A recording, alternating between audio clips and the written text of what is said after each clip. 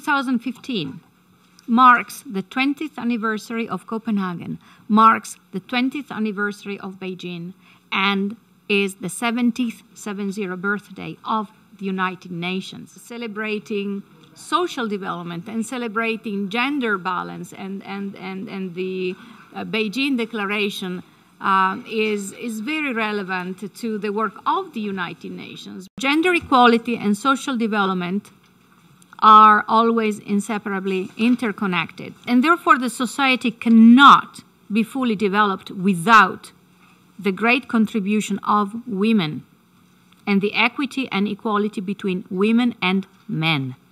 So what is the role that we people, men and women, are going to play together?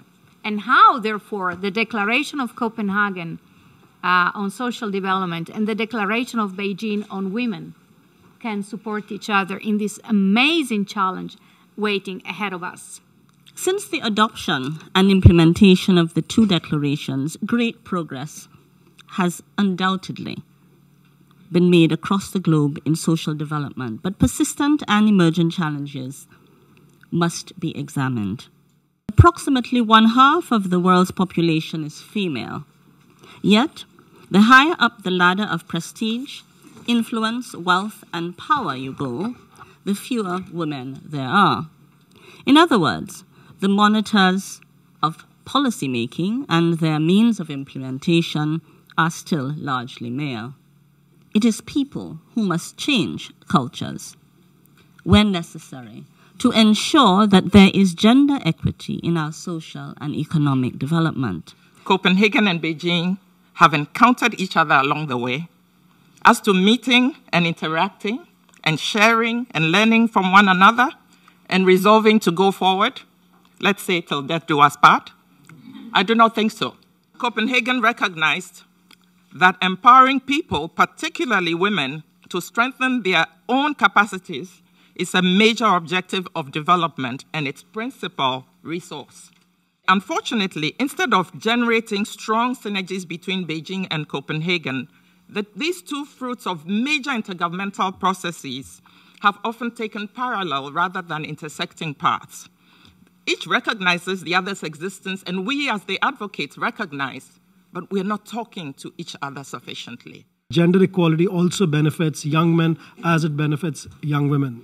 Interestingly, young women in the cohort of 15 to 30 would prioritize gender equality as a number 5, number 6 priority out of a total of 16 options. Whereas young men in the same cohort would put gender equality as a 14th or a 15th or sometimes the last, which is number 16th. And this was a global phenomenon. Ensuring their intergenerational partnership and dialogue, as we say on mutual understanding very clearly as part of the high-level meeting on youth, to ensure that gender equality is part of the life cycle, the life continuum, whether it's the children's agenda, the adolescent's agenda, youth agenda, or the adult and the elderly. Both the summits in Copenhagen and Beijing had a shared value. And that shared value was the importance of promoting inclusive and equitable social development for all. And I think, unfortunately, we've moved a little bit away from social development being a priority, and we need to get back to that. For the ILO, both the Beijing and the Copenhagen Declaration are, for us, rights-based arguments. This is about economic efficiency as well, too.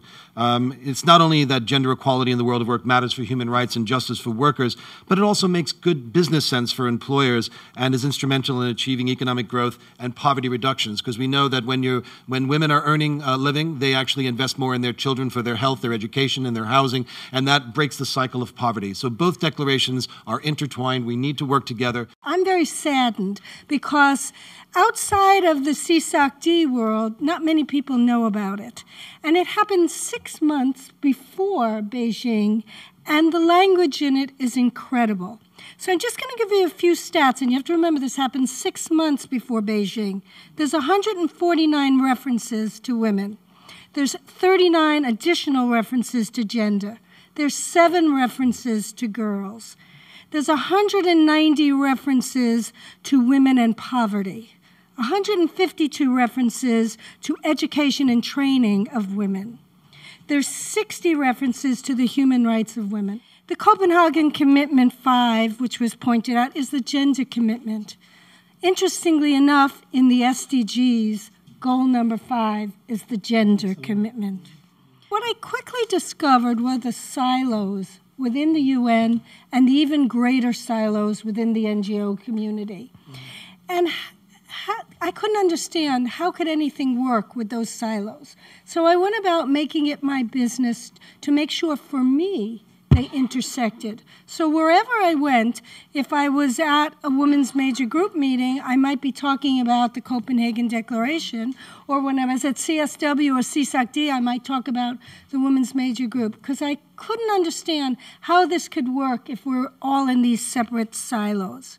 Family is the basis of society. So why don't we take into account the important role that family could have on this gender equality fight and on this social development? I absolutely agree that the role of family is essential and often overlooked.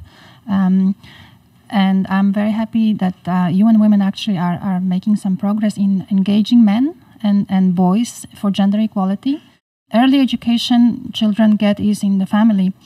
So the gender equality, the treatment of sisters, mothers, it's essential for boys to grow respecting women. We have to look in ourselves and see what we personally have to offer that the younger generation might not have to offer. So as a young person, if you see that in yourself, when you're thinking about how to develop your own skills and what you can give back to your community, think about that and where you can apply your skills and develop them while at the same time developing those younger than you.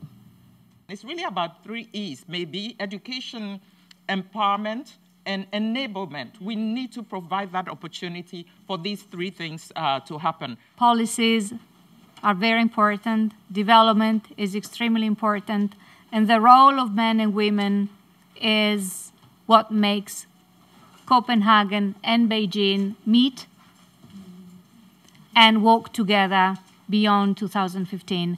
Thank you very much.